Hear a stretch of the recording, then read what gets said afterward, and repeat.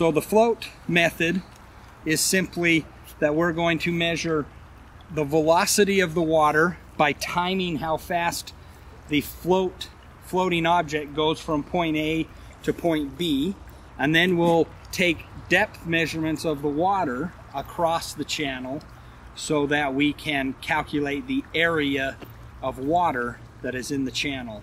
We've created a document that you can find on our website that explains how to do this process, as well as a worksheet that will help you fill in the appropriate numbers so that you can calculate CFS of flow or discharge in an open channel.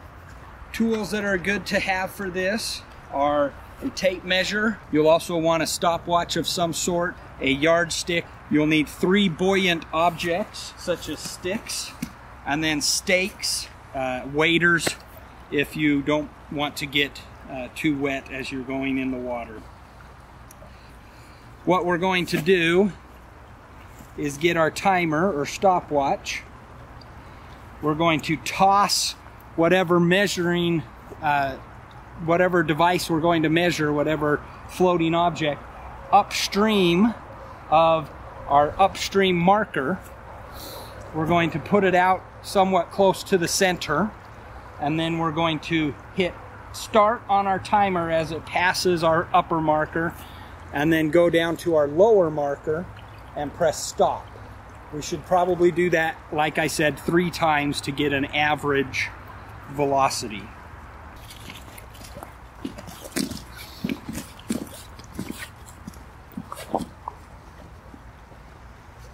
So my stopwatch says 8.76 seconds.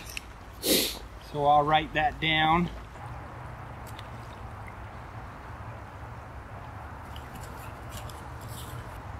.79 seconds. Got 8.11 seconds. So if I add those 3 values together and divide that by the 3 measurements, I get the average of 8.55. My measuring tape is 25 feet from the upper to the lower marker. So now if I divide 25 feet by 8.55, I get 2.92 feet per second. Now that is the surface velocity of the water, and often you will find that hydrologists and those that are working doing flow measurements will recommend to take a percentage of that to lower the value, because the water at shallower depths is moving less quickly. And so I'm taking 85% times 0.85 of that value, and I get 2.48 feet per second. Next, we're going to measure the depths across the channel at approximately 1 foot intervals to get an overall average depth across the width of the channel. We also need to measure the width of the surface of the water across the channel as well.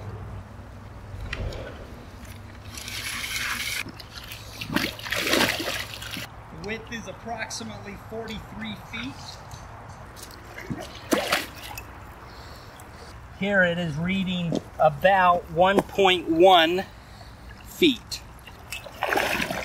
Go about another foot.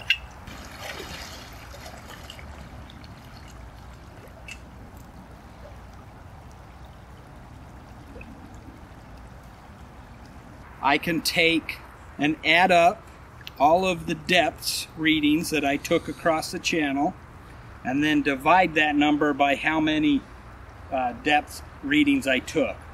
So I come up with an average channel depth of 1.1 feet. Now to get the square feet then of the water, I simply take the depth times the width. We measured 43 feet across, so 1.1 times 43 gives me 47.6 square feet. So it's CFS is area times velocity.